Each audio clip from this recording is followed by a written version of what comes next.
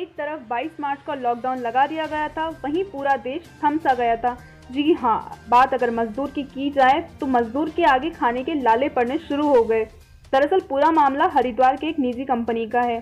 Security supervisor जब अपने security in charge से अपना वेतन और पीएफ मांगने पहुंचा तो कंपनी के प्रबंधक ने कड़े शब्दों में कह डाला, मैं आपका वेतन नहीं दूंगा, जो आपसे हो आप कर सकते हैं। सिक्योरिटी सुपरवाइजर स्थानीय चौकी पहुंचकर अपना शिकायत लिखित दर्ज कराई।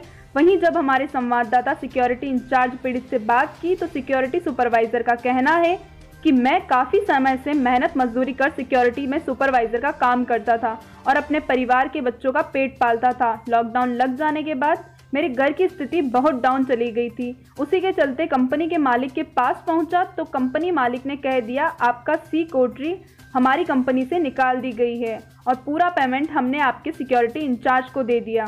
जब वही बात सिक्योरिटी इंचार्ज को सिक्योरिटी सुपरवाइजर ने बताई तो सिक्योरिटी इंचार्ज ने कह दिया कि मैं आपका पेमेंट नहीं दूंगा, जो आपसे हो सके आप कर सकते हैं। आप पुलिस चौकी जाए या पुलिस थाना, मैं पेमेंट नहीं दूंगा। आप साफ तौर से तस्वीरों में देख सकते हैं कि किस तरह से एक गरीब सिक्योरिटी सुपरवाइजर के परिवार के साथ खिलवाड़ किया जा रहा है। आखिर कब तक इस तरह से दबंगों की दबंगई चलती रहेगी और पुलिस हाथ पर हाथ रखे बैठी रहेगी? कब तक पीड़ित मजदूर लोग अपने बच्चों के, अपने परिवार की अपने आंखों के सामने भूख से तड़पते हुए देखते रहेंगे? आखिर कब सरकार कुंभकर्ण की नींद से उठेगी और ऐसे दबंग मालिकों पर कानूनी शिकंजा कसेगी? यह तो आने वाला वक्त ही बताएगा। बेहाल आप साफ तौर से देख सकते हैं कि किस तरह से पीड़ित सिक्योरिटी सुपरवाइजर दर बदर की ठोकरें अपने मेहनत से करे पैसों के लिए खा रहा है। Security supervisor. अच्छा, सिक्योरिटी सुपरवाइजर हैं। आज नाइट के सुपरवाइजर थे। किस कंपनी का ये बात है?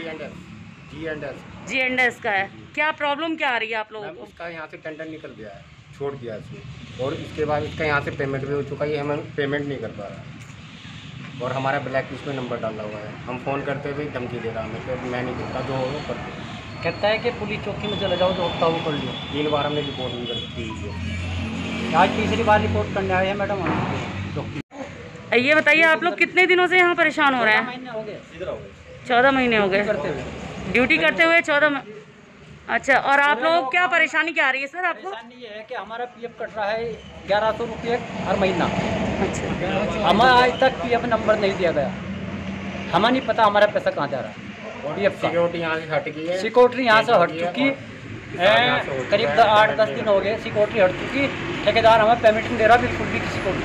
आपका नाम क्या है? मेरा नाम होता नहीं आ रही है आपको? हमारी 14 महीने का पीएफ रुका हुआ पड़ा है, अभी तक पीएफ नंबर भी नहीं दिया।